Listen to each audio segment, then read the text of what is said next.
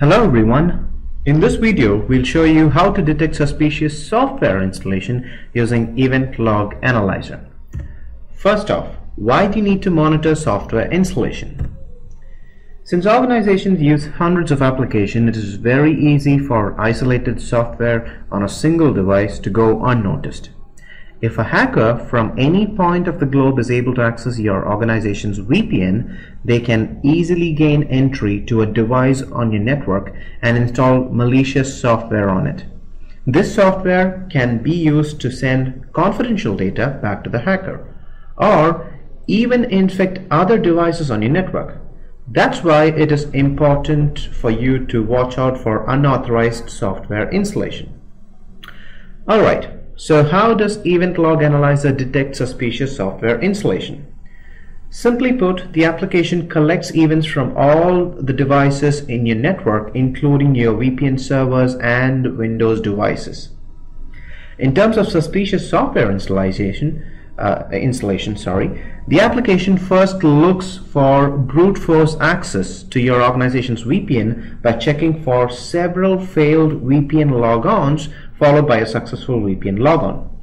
If this activity is followed by a successful logon to a device on the network and a software installation on the same device, EventLog Analyzer connects the dots and alerts you via email or SMS about this potential unauthorized software. Let's take an in-depth look at how to use the application to detect unauthorized software installation. Alright. First, click on the correlation tab to load the main correlation dashboard.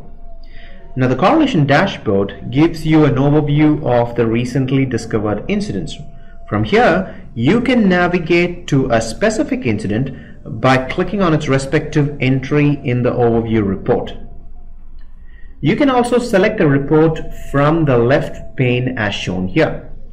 To investigate a software installation, click on the Suspicious Software Installation report listed under the Potential Windows Threat category. Now this incident report aggregates information about all the events that led to the incident in a single report. You can click on View History to see a timeline of events that led to a specific incident. You can also use the column selector by clicking on the Add or Remove Information button. Finally, you can adjust the report's rule parameters to suit your business environment. To do this, just click on Manage Rules and select the Suspicious Software Installation rule.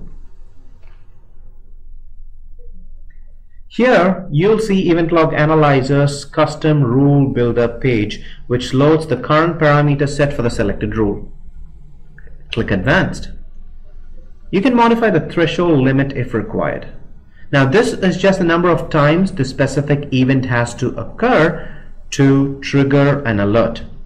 If you like, you can also set the conditions for any of the fields shown here. Once you're done, click Save. That's it, you're all done. With all these features in place, EventLog Analyzer allows you to instantly detect suspicious software installations so you can conduct in-depth investigations as needed. Thank you.